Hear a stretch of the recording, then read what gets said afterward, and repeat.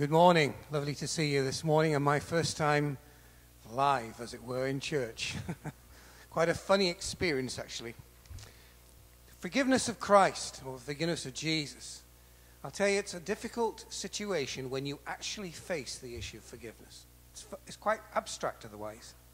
But I want to talk about today the fact that we can forgive generously because he has forgiven us abundantly.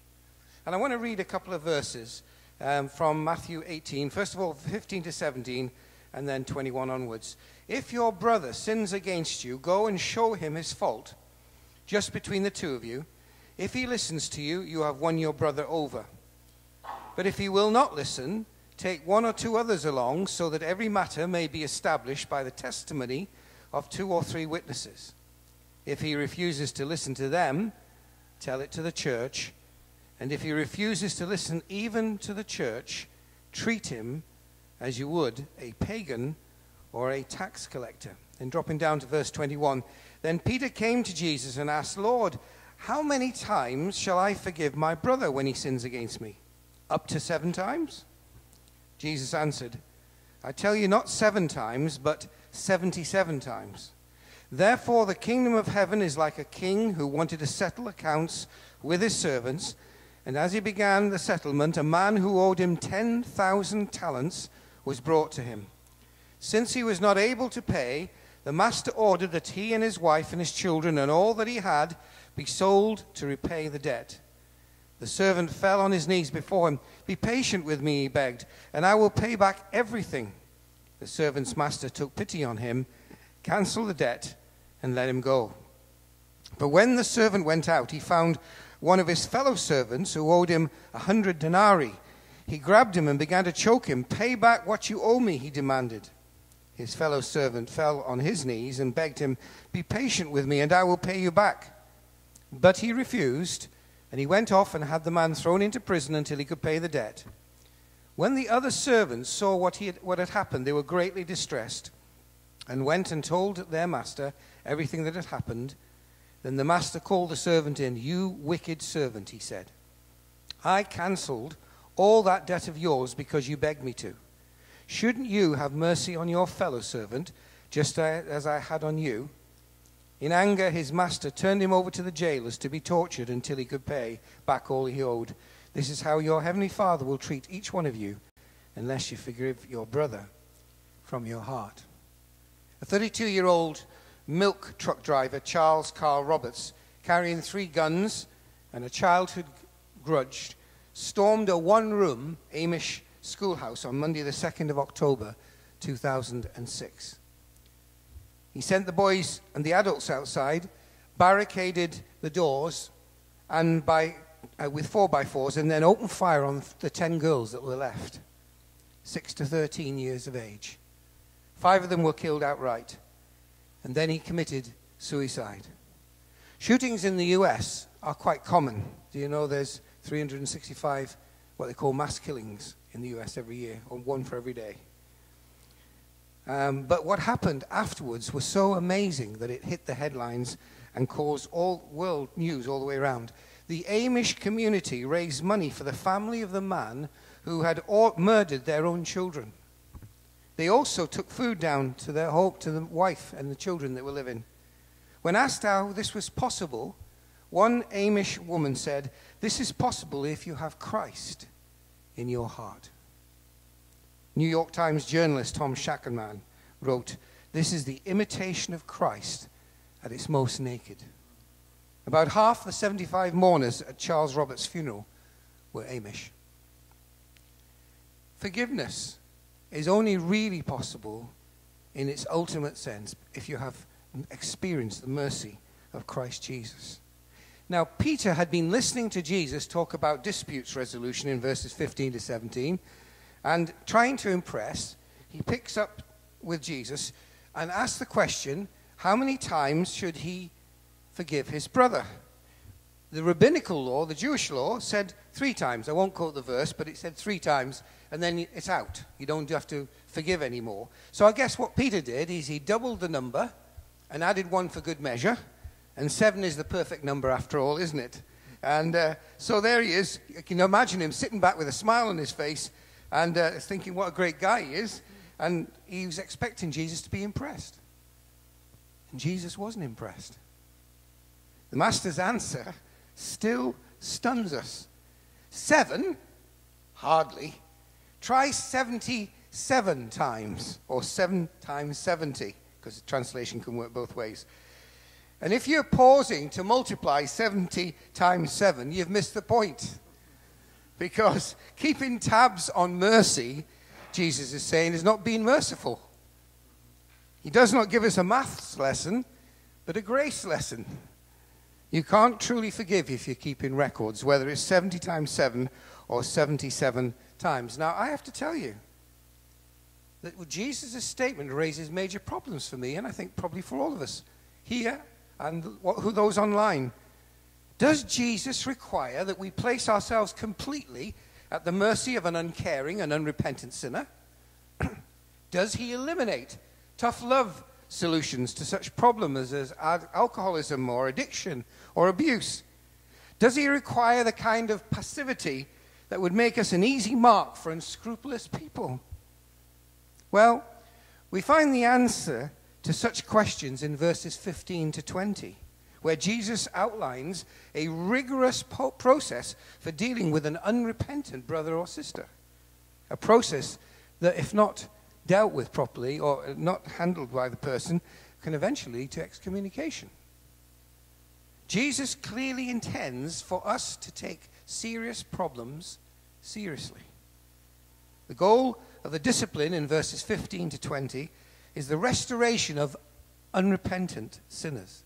The goal of verses 21 to 35 is the forgiveness of repentant sinners. And that forgiveness is an amazing, incalculable level of forgiveness. The story that follows as Jesus tells what is a parable, and not, by the way, an allegory, so you can't push it too far, is impressive. He says, basically, the guy owned 10,000 talents. Let me help you understand that. A talent is the largest unit of money there was. 1 talent equals 6,000 denarii. 1 denarii was a laborer's daily wage.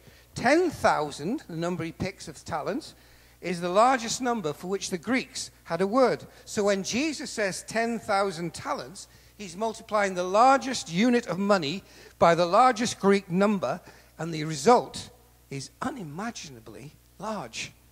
The equivalent of working man's wages for 60 million days or 200,000 years. That's one impressive debt. And we know, because it's a parallel, that what it's saying here is God is the king, we're the debtors, and we have a debt that he has forgiveness of, that he has been merciful towards us. But is he exaggerating when he uses his 10,000 talents? Let's calculate our indebtedness to him. How often do you sin in an hour? Well, if we take the idea that sin is falling short, so for example, worry is falling short of faith, impatience is falling short of kindness, the critical spirit is falling short of love. How often do you come up short with God? For the sake of discussion, let's say 10 times an hour. Then let's multiply that by 16 waking hours a day, assuming we don't sin in our sleep. 365 days a year, times the average male span of 74 years, and if we round it around, it's about 4,300,000 sins. Tell me, how do you plan to pay God for your 4.3 million sin increments? Your payout is unachievable. You're swimming in an Atlantic Ocean of debt. Jesus' point precisely. See, the forgiveness of Jesus is incalculable. The depth of the forgiveness, the quantity of the forgiveness is incalculable. It costs God everything. Ephesians 1:17, or 7, I should say, he is so rich in kindness and grace that he purchased our freedom with the blood of his Son and forgave our sins. And our forgiveness towards others must reflect the mercy that we have been shown. See, this is a parable, by the way, and not an allegory.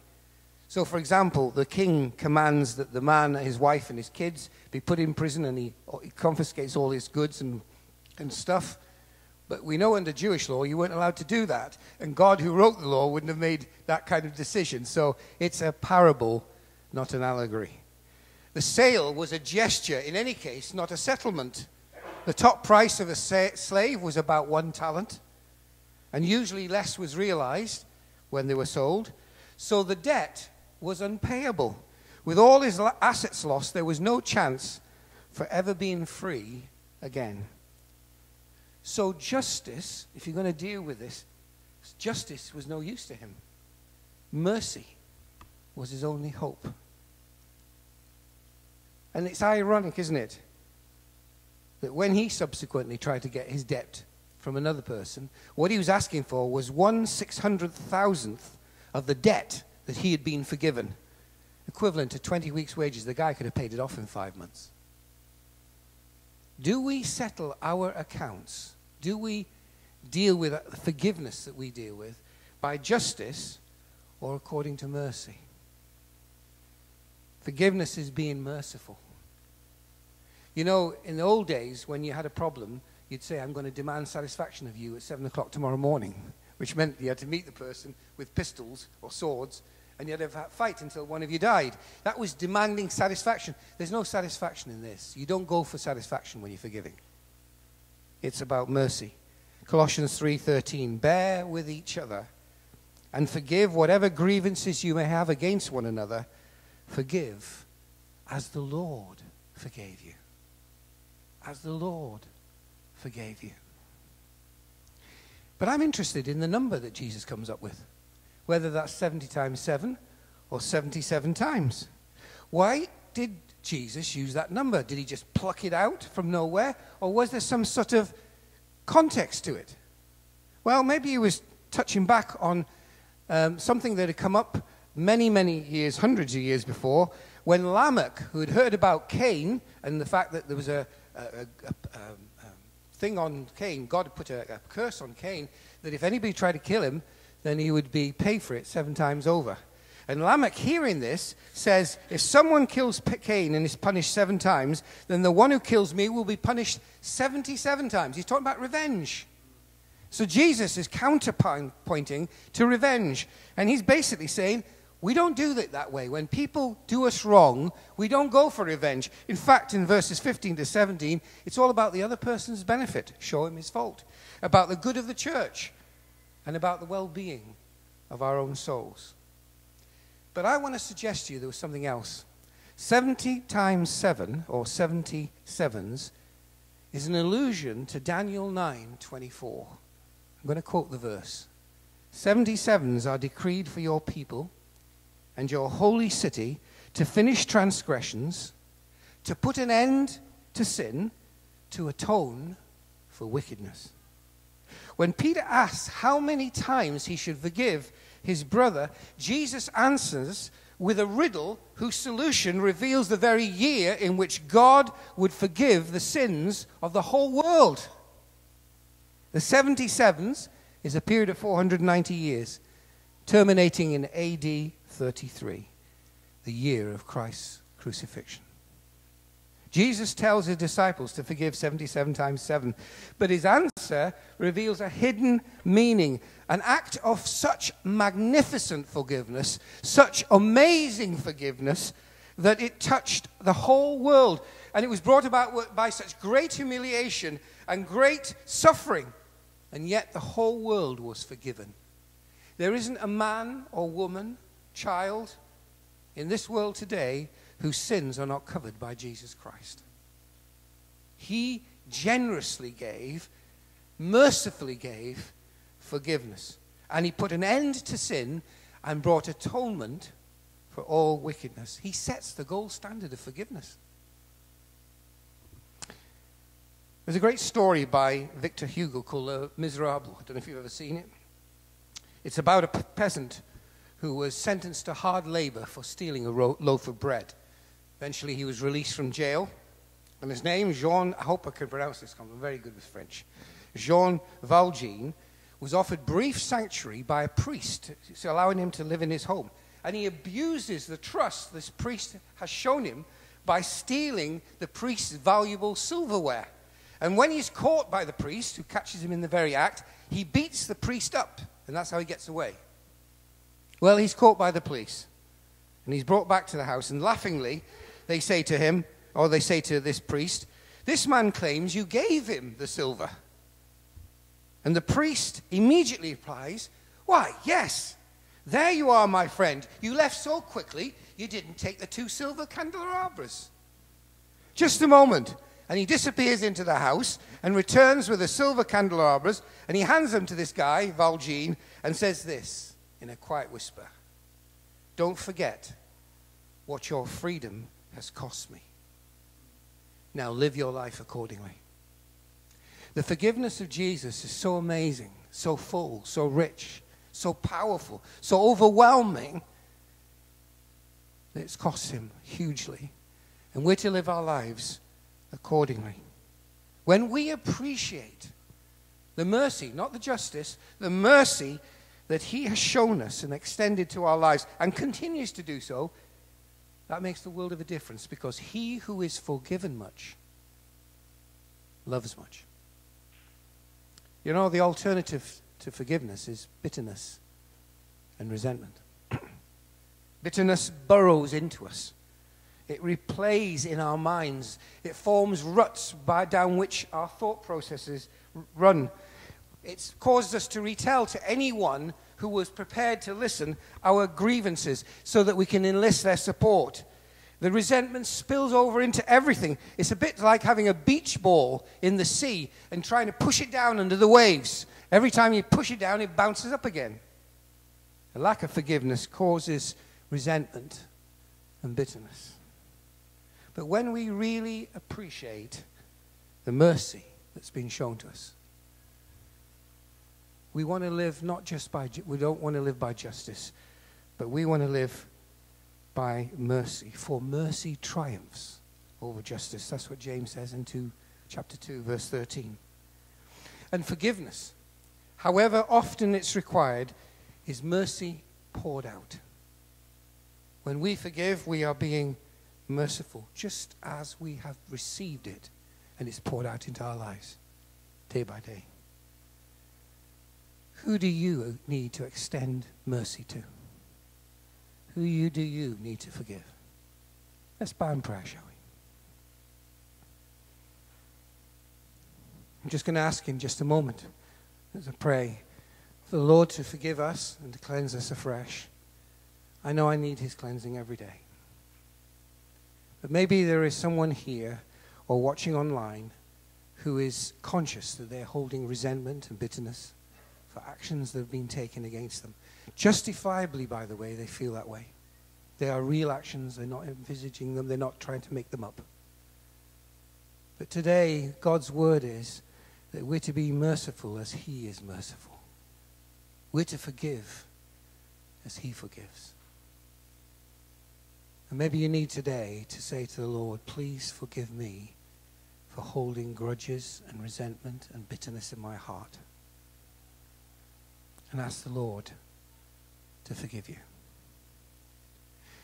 Perhaps too, as before I come to that prayer, there's people watching today who've never known the magnificence of Jesus' forgiveness in their lives.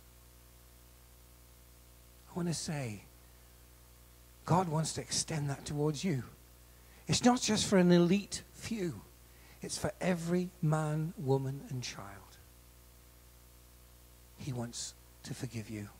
Will you accept Jesus as your Savior, the forgiver of your sins, and ask him to become part of your life?